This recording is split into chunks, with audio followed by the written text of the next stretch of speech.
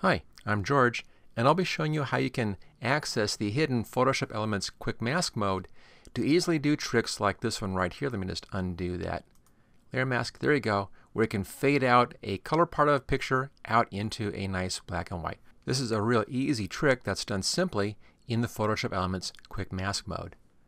Okay, if you like this video, make sure you hit that like button. Don't forget to click on share. The more likes and shares I get, the more videos I can do. Also, make sure you subscribe so you won't miss out on any future videos.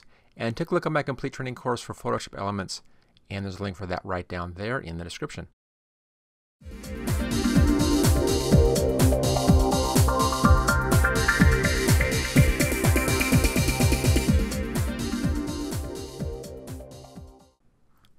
The Photoshop Elements Quick Mask mode is real easy to use. It's ideal for things like this. And you can actually paint the mask right onto your picture as you go. Now, to get this mode, it's kind of hidden. There used to be a way to access that in much earlier versions of Photoshop Elements. Nowadays, you can't find it at all, but it is there. Let me show you how you do that. I'll just go over here and I'll delete these two layers right here. Just get rid of those. So here's our basic image, just a standard color image. I'll take the background and make a copy of this. Duplicate layer. I'll do that once, and then I'll do it a second time. Right click and duplicate layer. I'm doing that so I can hide the original down here just as a safety, so that's just a hidden layer. Let's hide the top layer. This layer here will make this into a black and white. So go up to Enhance, come down to Convert to Black and White right here, and then here you can choose how you want this to look. And all you really need here is just to go through the different styles here and find the one that looks nice. And I think the urban snapshot looks pretty good right there. If you want, you can do more adjustment down here, but I don't think it's needed. I just want it kind of darkish in the background, not too contrasty, and that works out fine, the urban snapshots. So I'll choose OK.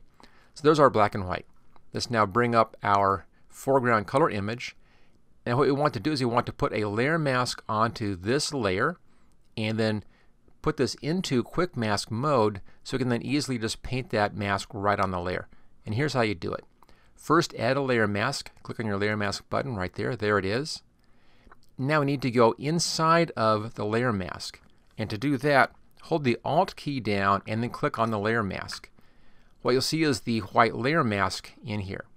Now, grab your paintbrush.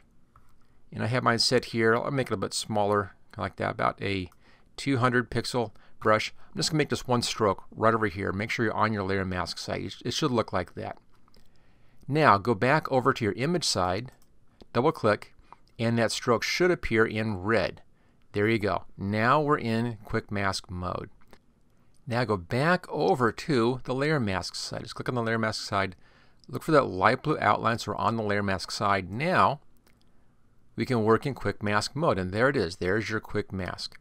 And all you have to do is just come in and paint over your image anywhere where you want that mask. The nice thing about this mode is that red mask that we're seeing in here makes it real easy to see what we're doing. So it makes it much easier on things like this where we're just changing the background coloration and then just kind of work your way around. Now, of course, there are other ways of doing this trick. You can use other techniques. You can use, your standard selections and refine edge and all of that stuff.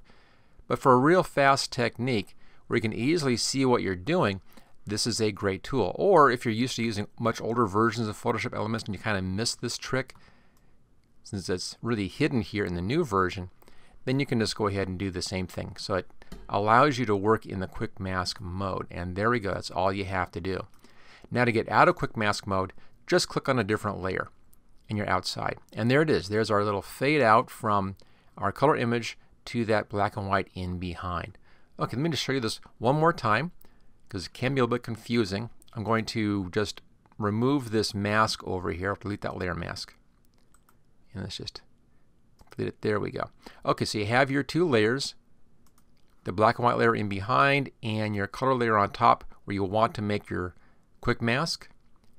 Add a layer mask. There's your layer mask button right there. It'll be in white. Hold the Alt key down and click on that mask. That will take you inside the layer mask. You're just seeing just that white. Make a brush stroke anywhere on that, just someplace in the area that you will be masking, so it's not a problem. Then click over to the image side, double click like that, and you should see red. If you're seeing red here, then you are inside of that quick mask mode.